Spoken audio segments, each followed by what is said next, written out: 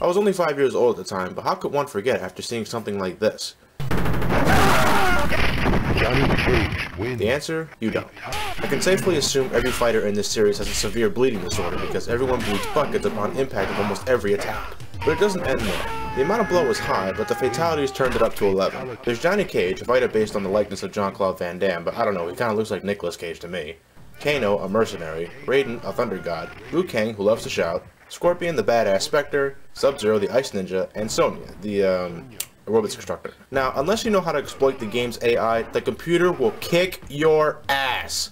I cannot tell you how many times I lost to the computer. It can be so cheap. Now, it's not so bad when you begin, but just after the third match is when things get so ridiculous. Opponents are able to block and counterattack on a split second's notice, and sometimes they can do things that are impossible for a human player to do. Well, at least I think it's impossible for a human player to do. If you're able to be single player using only one life, then you are truly a force to be reckoned with, or you're just some hacker. The game now hosts 12 characters with new faces being Baraka, fake face, Jax, the muscle-bound soldier, Katana, princess, I guess, Kung Lao, Melina, and Reptile, a hidden opponent from the first game, now given his own moveset. There's also the secret opponents known as Jade, Smoke, and Noob Saibot, but I'll let you get your butt whooped by them to let you know how awesome they are. Characters now contain 2 fatalities in addition to friendships and babalities, alternate ways to finish your opponent without actually killing them. In some way, having a friendship or babality performed on you can be more humiliating than being killed.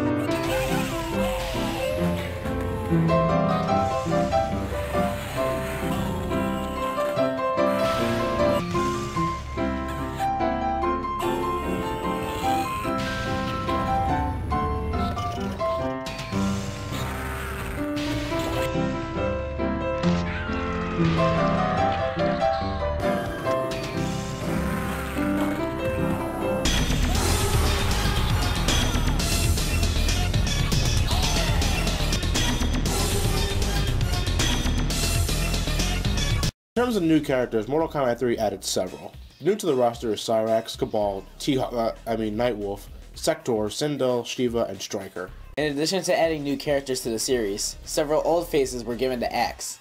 No Raiden, no Reptile, no Johnny Cage, no Katana, no Melina, and no Scorpion. What? You can't have a Mortal Kombat game without both Sub-Zero and Scorpion. It's like releasing a Street Fighter game with Ken, but no Ryu. Blood and violence also makes a return, but now the overall cheesiness of it has been cranked up to ridiculous levels. I mean, wow. Alright, so apparently explosions give you extra heads, legs, and arms. Huh. In terms of finishing moves, every character still has 2 fatalities each in addition to the returning friendships. Friendship? Again? While every Mortal Kombat game had its share of balance issues, never has it seemed so bad here. I mean, buy it on Xbox Live, play online, and see how many Cabals and Cyborg Smokes you run into. These characters are ridiculously overpowered. Now maybe it's just because I suck, but something just seems wrong here. Secondly, a lot of the fatalities just outright suck. I mean, the first 2 games had fatalities that were not only a sight to see, but were also a hell of a lot more gruesome. But now, why doesn't the body tumble over? It just looks so odd that the body doesn't even move after that. Well, that was just lame. What the hell was that? The screen just fades black and all we hear is a scream? That's just pure lazy. In terms of reception, it was well received. The combos were fine-tuned, the graphics were pretty nice at the time, and overall, it was everything you expect from a Mortal Kombat game. Eventually, Mortal Kombat 4 will get the Ultimate Mortal Kombat 3 treatment and be re-released for the Dreamcast under the title Mortal Kombat Gold. In addition to being an arcade-perfect port, the graphics were smoother and additional characters were added to the mix, making Gold the definitive version of Mortal Kombat 4. Though personally, I'm still waiting for Ultimate Mortal Kombat 4 Gold Special Edition with the 87 Casio. Single player is actually nowhere near as bad as it used to be, and you can reach the final stage quite easily now. So, why did it take them 3 games to fix that problem? In addition to an easier single player, the game now has cinematic endings, which are absolutely hilarious. I mean, just try not to laugh when you see how cheesy these endings are. The Black Dragon died with Kano. You're the last one, Jarek. Never! Never, sorcerer!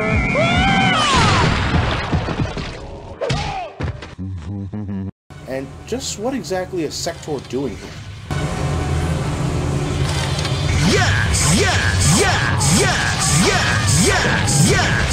And I want to start where I started, with Street Fighter 2 on the SNES, but shockingly, this is not where the series started. I know that's like, well, no shit, genius, but would you believe a lot of people didn't even realize there was a Street Fighter 1? It's not as far-fetched as you may think. And I know I just said this was more of a personal look back, but I gotta look at the game that, like it or not, started this whole shindig. So come on, let's give Fighting Street a... Oh fuck! Oh, stop, goddammit, stop!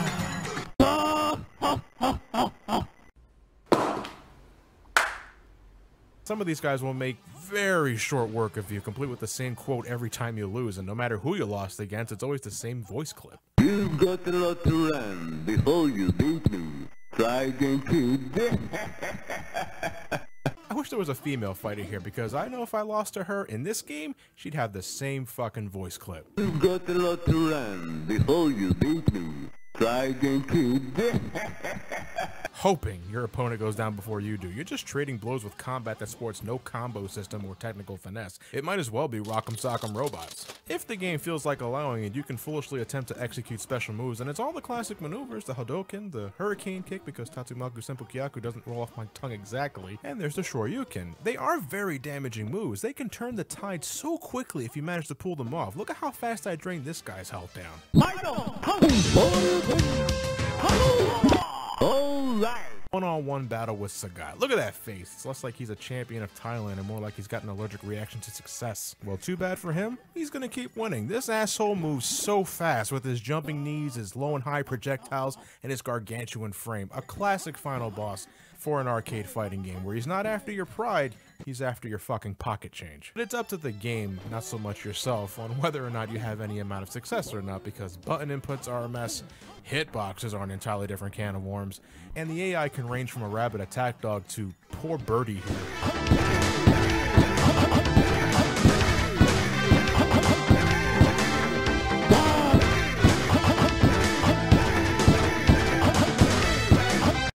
Man, I played the hell out of this game as a kid. This was all I knew growing up, and living in a house with a Super Nintendo, a brother who was just as anxious to play the game, and an uncle who was there to put us in our place. Even my mom at some points got into the action. My mom, who at that point only cared about Tetris, and there she was kicking my ass with Chun-Li. It was a great time, and when we weren't playing at home, there was always an arcade machine nearby, because back then they were still rather prevalent, especially in corner stores. Unlike Street Fighter 1, I can actually fucking do their special moves on command, and I've won many rounds using these attacks when my opponent was open, whether it was a Brazilian jungle, a Japanese bathhouse, breaking someone's tower of bricks, smashing someone's alcohol barrels, or smashing someone's car. The Street Fighters are assholes. Tiger, tiger, tiger, tiger, uppercut, tiger. Do I even go back to this game, the very original Street Fighter 2 today? The answer is a clear cut, oh god no. Street Fighter 2 is responsible for setting a lot of standards that many other companies would mimic and tweak in their own ways, but one thing that has not aged well in Street Fighter 2 was its speed. This game is almost unbearably slow,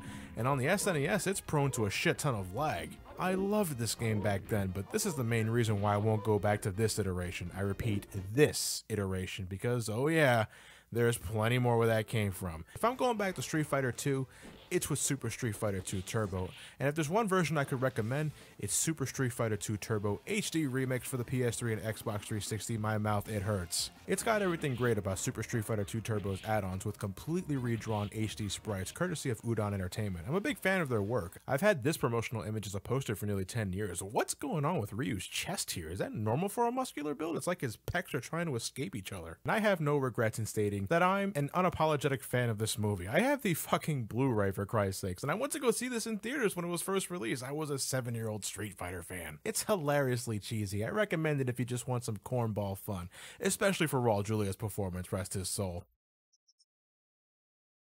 And would you know, there was a video game adaptation of the Street Fighter movie. Street Fighter the movie, the game. This was clearly an attempt to cash in on Mortal Kombat's success because the game decides to use digital motion capture for character sprites and it looks fucking ridiculous. I don't know, when I see a live action Guile do a flash kick or a live action Ken do a hurricane kick, I'm laughing my ass off. To see characters that didn't throw a single punch in the movie suddenly do high flips and shit and shoot fireballs, you know, hey, it's as every bit as corny as the film. So if you love the movie, I don't think it would hurt getting this for your collection. They even added the Japanese general guy Sawada for the film. The guy who had maybe 2 lines in the whole film, and he got his own character slide. What the shit? Look at what kind of super move is that supposed to be? He just slides in place. Like, his insatiable need for a hug is enough to be a fucking super attack. What do you think Zangief is doing here? This shit isn't a stun animation. That's me trying to blend in a nightclub. You facing off against Fei Long, who was voiced by Bryan Cranston? Come on, it's not every day where I can say I saw a movie where Ryu spin kicked the fucking hell out of Walter White. Bison inflated himself with an air pump. Is this even the same guy? He's like a walking bicycle with teeth. The Alpha series also took the time to bring back characters from the original Street Fighter, so we had the returning Adon, Birdie, and the oldest living man in video games, Gen.